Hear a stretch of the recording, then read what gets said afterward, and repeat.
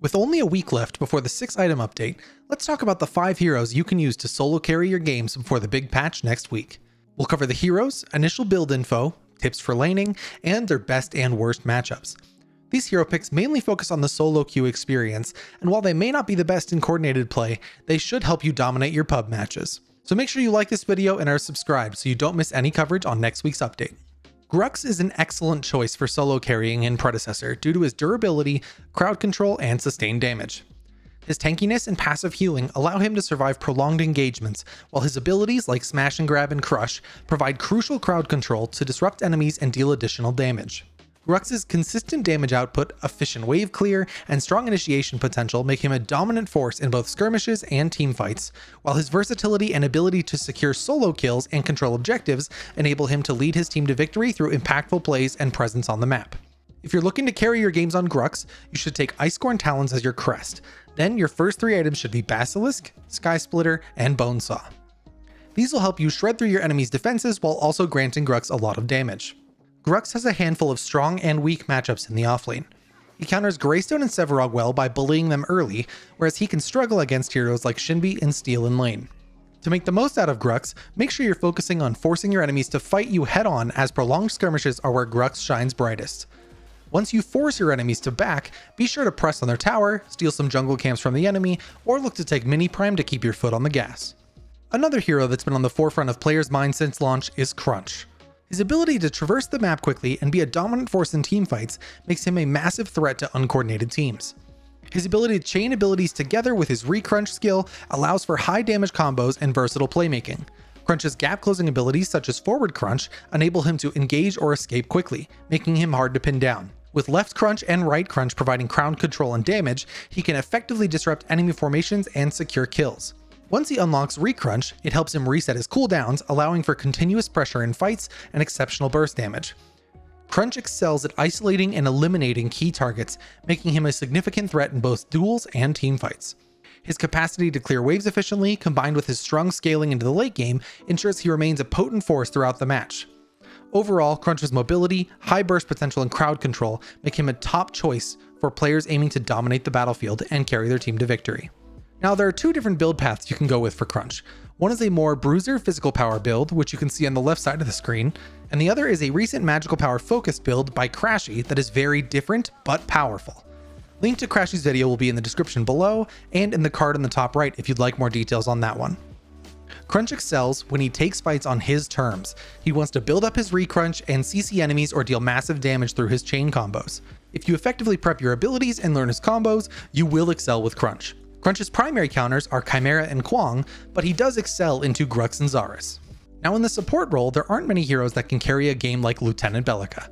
Belica is a strategic powerhouse in Predecessor, perfect for players looking to carry games with a blend of utility, crowd control, and burst damage.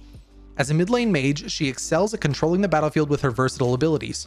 Her Seismic Assault provides strong crowd control with a knock-up effect, disrupting enemy formations and setting up further attacks. Lieutenant Belica's Void Drone drains enemy mana and punishes ability usage, giving her the edge in prolonged engagements. Her Neural Disruptor deals massive burst damage based on a target's missing mana, making her a potent threat to spell-reliant enemies. Then, Void Bomb delivers significant area of effect damage ideal for teamfights and zoning. With her ability to poke and harass enemies from a distance, clear waves efficiently, and control teamfights, Lieutenant Belica is a critical asset in both offensive and defensive plays. Her combination of crowd control, utility, and burst potential make her an excellent choice for players aiming to dominate their lane and lead their team to victory.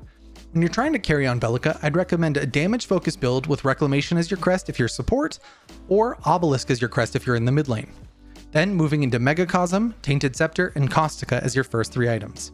Belica is relatively strong into Phase and Decker, while she is countered by tanky CC-heavy supports like Richter and Steel.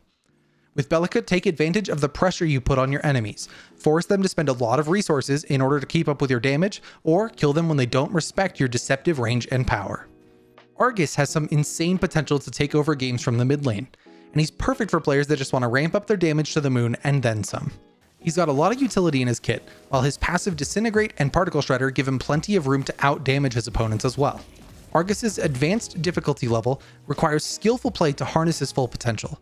His combination of crowd control, area damage, and burst potential make him a formidable mid lane presence. Use Dread Nova to stun enemies at range, providing plenty of opportunity to follow up with Ether Crystal or Particle Shredder. You can also use Ether Crystal to knock yourself or allies into the air for unique traversal to different areas around the map. Once Particle Shredder reaches max level, you should be weaving it in with your other abilities to maximize the amount of damage you can do.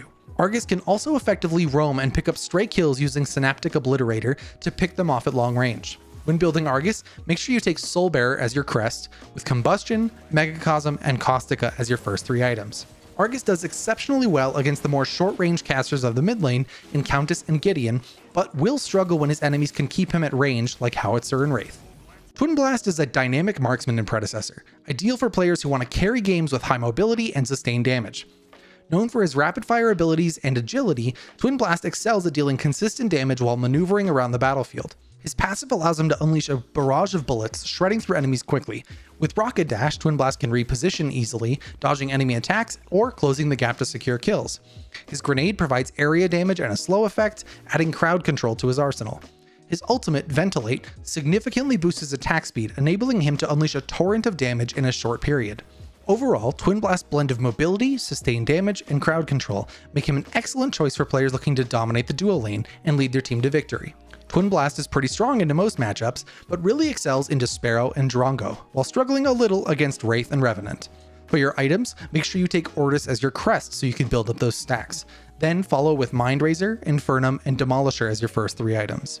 Twinblast's proficiency in kiting and high burst potential make him a formidable presence in both laning and team fights, with his ability to poke from a distance, clear waves efficiently, and rapidly eliminate targets, making him a critical asset in carrying every game.